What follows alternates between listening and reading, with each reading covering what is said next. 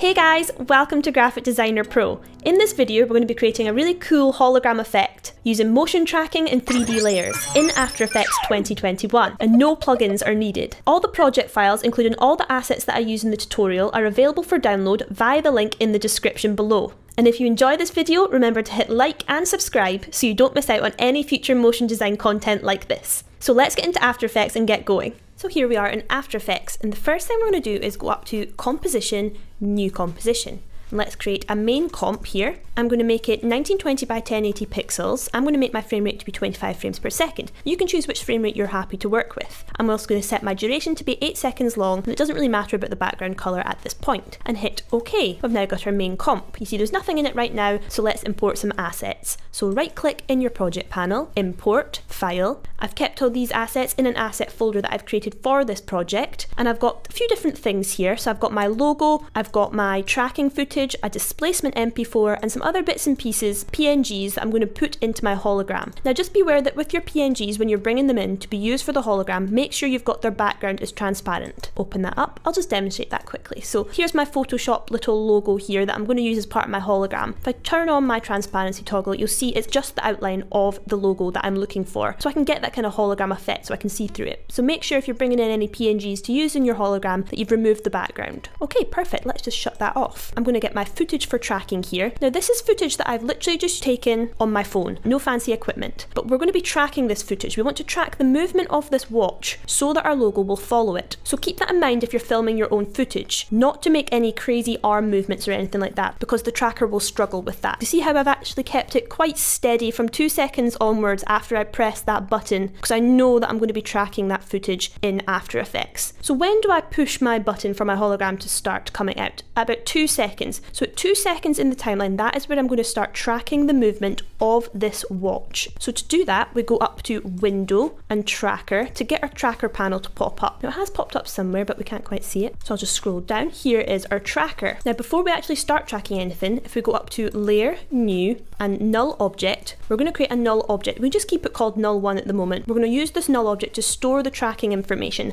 So I'm at 2 seconds in my timeline. Now select your footage at that point, or wherever you want your hologram to start appearing, to start following the movement of your watch, or you could use a bracelet, or if you've got a ring or something like that. So make sure it's selected, go across to your tracker panel, and where it says track motion, click that once. Now you see in your comp window here, this little track point has popped up, and what we want to do is put this track point on our watch somewhere to track the movement of it. So if I take it here, I'm going to bring it over, I'm going to increase the size of it slightly, that'll just help us out, and I'm going to put it right on this corner here. I think an edge or somewhere that's got a good definition is a good place to put a tracker. If it doesn't track correctly first time or something like that, you can reset it and try a different position for your tracking point. So make sure it's at the point in the footage that you want it to start tracking. Make sure you've placed your point somewhere sensible. Go across to where it says Analyze and hit this Analyze Forward once, and you see how it's going through the footage and that box is just tracking it. So you see there we had a bit of a wiggle right at the end. No problem. What we'll do is we'll just reset it like this. Go back to 2 seconds, increase the size of our tracking point again, and just try a different point. So let's move this up here. Let's try right on the edge of my strap here, and let's see how that does. So make sure you're at that same point again in your timeline. Go across to your tracker and analyze forward.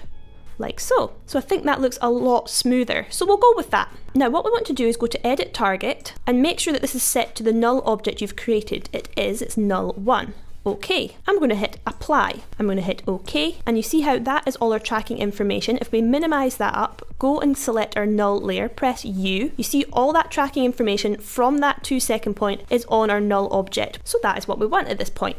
Minimize that. Now let's actually make our hologram. So let's go up to Composition, New Composition. We'll call this Logo Comp, and we'll keep all the other settings the same. Okay, and now we're in our logo comp. Let's bring in some of our content here from over in the project panel. I'm going to turn off the transparency grid just so we can see what we're doing. I'm going to bring in my logo.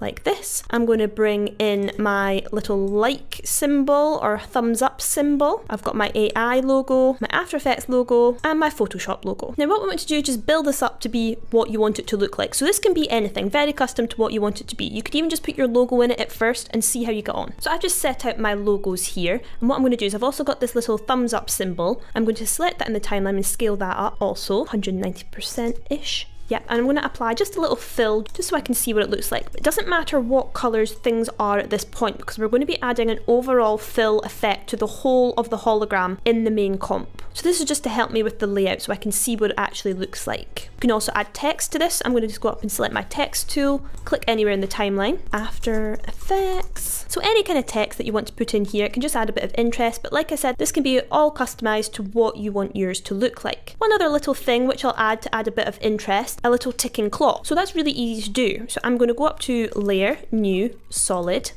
We'll just call this Timer. Okay, go across to your effects and presets and type in numbers. Okay, use this one here underneath text and drag that onto your solid layer. Select the font that you want to use. I'm going to choose the same font that I've got my text in and hit OK. See, our little clock has popped up right in the middle, and now it's bright red, but like I said, the colour doesn't matter at the moment. Move this to be on top of my After Effects text. I'm going to go over to my effects controls, change this to be timecode 25, and we're just going to move this so it lines up with my text. Now this is just going to tick along over time, and it's just going to add a little moving element to an otherwise static hologram. But like I said, you don't just have to use images at this point, you could use little animations, things like that. Whatever you want to try into your hologram, you can try loads of different things and just follow along the same process. So minimize that up. Now, as you can notice, I've got these two icons overlaid each other. I've got my logo and I've also got this little thumbs up like symbol. I want this GDP logo to disappear and this thumbs up like icon to appear halfway through. So at about 5 seconds, I think, in the timeline, remember our hologram doesn't start appearing until 2 seconds. I'm going to select my like PNG, which is the thumbs up one, and my GDP logo, and I'm going to do Command Shift D. What that does is it splits the layers at that point. Bring this up like that, and I'm going to delete out the GDP logo from the second part, and I'm going to delete out the first part of the like PNG from the start of the timeline. It's now going to go from my GDP logo to my other little icon at that point. Okay, so when you're happy with how your hologram looks, go back to your main comp. Now what we're going to do is go to our project panel, go to your logo comp, which is the one we've just been working on. We've just been building up our different layers and things in there. Drag this into your main comp timeline. See, it pops up for us there. We'll apply our fill effect at this point. So go across to effects and presets and type in fill. Use this one here underneath generate and drag that onto your logo comp. Now I'm just going to keep mine white. I think it complements my setup nicely, but you can choose whatever color you want here. Now go to 2 seconds in the timeline. This is obviously when we want this to start appearing. Let's just split this logo comp layer like we did to the other layers in the logo composition. So go to 2 seconds, Command Shift D, delete out that first part of your composition. Now you can always get that back. If you hover over the end point here, you can drag this back out again. Now we want to go across here in our timeline, and with our logo comp selected, make sure that you check this box here to make it a 3D layer. Go to 2 seconds or wherever your movement starts, or you want your hologram to start appearing in your timeline. And what we want to do is line this logo comp up, how we kind of want it to look, almost as if it has just come out of our watch. So obviously it doesn't look very hologrammy right now, but that's going to be the next step. So let's just line that up here, go into my rotation tools, and we've got more rotation options obviously because it's now a 3D layer. So I'm going to rotate it slightly this way, so it almost looks like it's coming out like that way, this way, and also move it up. It doesn't matter that it's cut off slightly some of the text or whatever you've got in your logo comp, because remember, it's going to be moving along with your watch. If you're happy with that start position for your hologram, if you select this little pick whip here, click and drag onto this null 1 object. So that is our null object. You see now it's now parented and linked to this null 1 object. So now we go through our timeline, it should move along with the movement that we have tracked for the watch. Perfect. So let's try and make this look a bit more hologram-like now. So let's add some effects. First things first, select it in the timeline, go over to your effects and presets, and let's add a glow. Use this one here underneath stylize, drag that onto your logo comp layer. Now let's go over to your effects controls. I'll minimize up the fill at the moment. Now I'm going to change the threshold to be 85. I'm going to change my radius to be 45. I'll keep my intensity at 1 right now, and I'm going to change my glow colors from original colors to A and B colors. Now down here I'm going to keep my color A white, but I'm actually going to change this black color for color B to maybe be like a nice turquoisey blue. You see that kind of effect it gives it in the composition window. Happy with that. Minimize that up. Now let's add another little effect here. Let's go back over to effects and presets and type Venetian, like the blinds. This one here, we'll go transition Venetian blinds, drag that onto your logo comp, go to 2 seconds in your timeline, We're going to keyframe this transition completion property. So scroll this along to be 100%. You see what that does in the composition window. Toggle on the stopwatch at 2 seconds, go to about 2.5 seconds, and I'm going to change this to be 10%. Over time, it's going to come on, but it's still going to have those little lines even when it's fully on. I'm going to change the direction to be 90, so they're more horizontal. I'm going to change my width to be 12, just so it's a bit more subtle. See that effect it's given it there with those little lines in our hologram. Zoom out. I'm also going to select my logo comp and press T for opacity and bring the overall opacity of this layer down to about 75%, because realistically you'll be able to see through a hologram. Now we had little glitches also happening in our hologram, so that's what we're going to make now, and we're going to do that by using a displacement map. So I'm going to bring in this displacement MP4, which is just a little noise MP4, if I bring it into the timeline here, that I've sourced from pexels.com, just a free little video of lots of different glitches and things like that. We're going to use this as the basis of our little glitches that are happening. So bring this to the bottom of your timeline and just turn the visibility of it off. Go over to your effects and presets and type displacement map. Use this one here underneath distort, displacement map, drag that onto your logo comp layer. Go to your 2 seconds in the timeline and we minimize up our glow in the effects controls and our fill and our Venetian blinds. We're just working on this displacement map effect at the moment. Where it says displacement map layer, at the moment it says one logo. If you change that to be displacement MP4, so that's our noisy video that we imported. So it's going to be using that as the source now. We're going to be animating this maximum horizontal displace property. So we're going to turn this up to be 50 to start with. Let's see what that does to our hologram. You see how it's clearly distorted, but we do want to be able to read it, so we don't want it to do this the whole time. So we want to keyframe that property. So at 2 seconds when it's coming to life, we want it to be quite glitchy. Toggle on the stopwatch for this max horizontal displace and keep the value at 50. Select your logo comp in the timeline, press U. When you hit U on a layer, it'll reveal any and all keyframes that you've got on that layer. So we minimize up our Venetian blinds, really we concentrate on this displacement map here. We've got our keyframe at 2 seconds, that's at 50. We can see the values here 50. Want to go along until it's completely on, about here. Toggle on another keyframe, but keep it at that 50 value. So we're just going to use this option here. This just creates a keyframe at that point in the timeline at the current value. Go a few frames forward and then we'll bring this down to 0. This means it's going to be glitching, glitching, glitching, glitching, glitching, glitching, glitching, and then it's going to go off. And that's what we want. And we want to keyframe this the same way a few times across the whole timeline. Just after 3 seconds, we want to create another keyframe of the 0 value. So it's currently at 0, you can see here. We just want another keyframe of that 0 value, so just toggle this option here. A few frames forward, let's set this to be 50. A few frames forward, set this to be 0. Let's do the same again. So along, we want a 0 keyframe, so toggle on this option here because the value is already at 0. A few frames forward, move this up to 50. That's created another keyframe. Along, 0.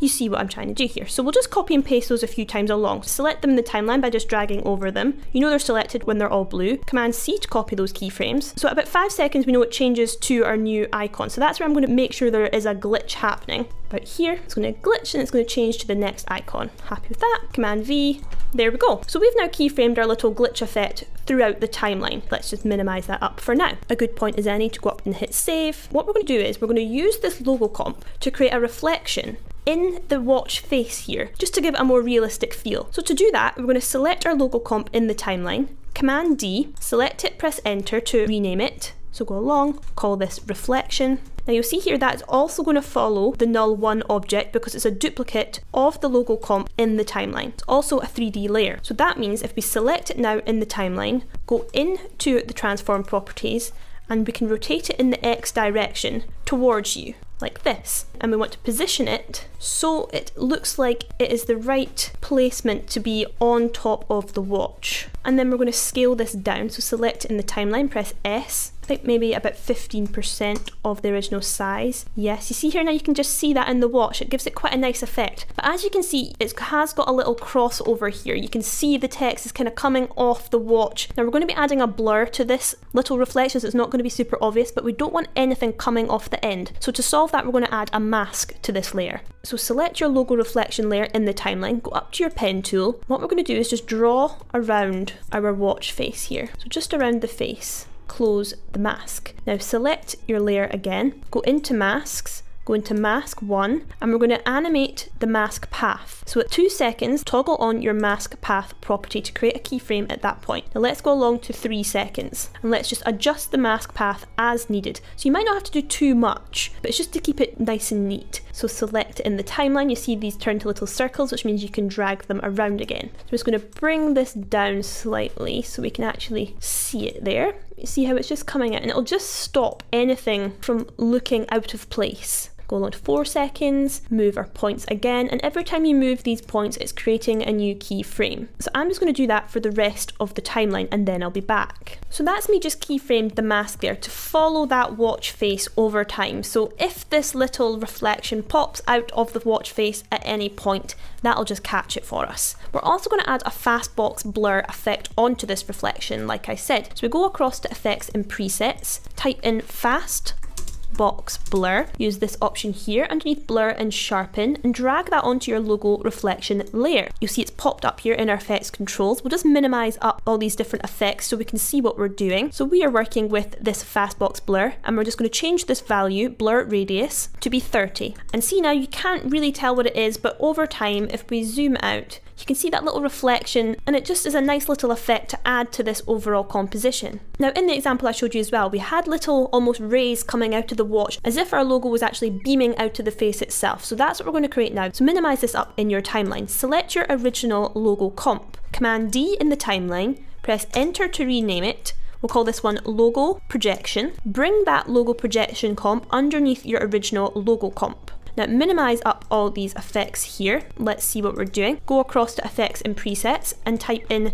CC Radial blur. Use this one here underneath blur and sharpen. Drag that onto your logo projection layer. Now let's go to 2 seconds, or when we can start to see this actually on the screen, so about 2.5 seconds or so. Go across to CC Radial blur in your effects controls. Change the type to be fading zoom. We're going to change our amount to be -150. We're going to go to center and select this little option here. You see when you hover over it, you can select it. We're going to move the center point. So you see here this cross appears in the comp window. Let's click at the base of our watch here. And you see now that's created these little rays that almost come out from the watch, which is a nice effect.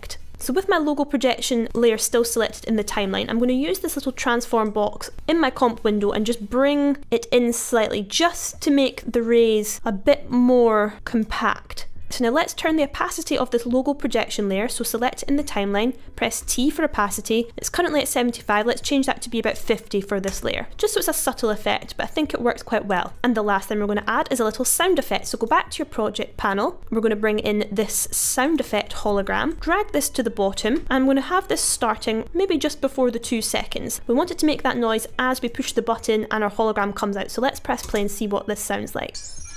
So let's let that load, go back to 0 in the timeline. I'm going to chop off the end of this composition slightly. If we move this little slider right at the end here, we can decide when our composition will actually stop playing. So our hologram doesn't go any farther than this point. So when you send this to render, it'll stop rendering at that point. We're not going to have any of this dead space after it. Let's go to 0 and see what we've made. This is our little hologram effect using motion tracking and 3D layers in After Effects. So we've used a few different effects here to really make our logo look like a hologram. Why not mix up, and you could always take this to the next level, and instead of putting in a static logo image, you could create a little logo animation and put that in instead. It's the exact same workflow. So there's so many ways to customize this and produce some really great results. I hope you enjoyed the video, and if you did, remember to hit like and subscribe so you don't miss out on any future content like this. See you in the next one. If you want to learn more about graphic design, we've created a free 1-hour training where you'll discover the top 5 secrets of successful designers, which saves you the hassle of having to figure it all out for yourself. We'll be showing you how to immerse yourself in the sector you're designing for, creative thinking and how to spark creativity, what good composition is and how you can achieve it in your designs, how to pick the right colours for your designs, and how to pick the right typefaces for your projects. So if you're serious about levelling up your design skills, then make sure to sign up for the next free webinar. Space is limited, and these events always fill up fast because they're significantly better than the information others charge you for, and ours is free. The link's in the description. You're not going to want to miss it. I'll see you there.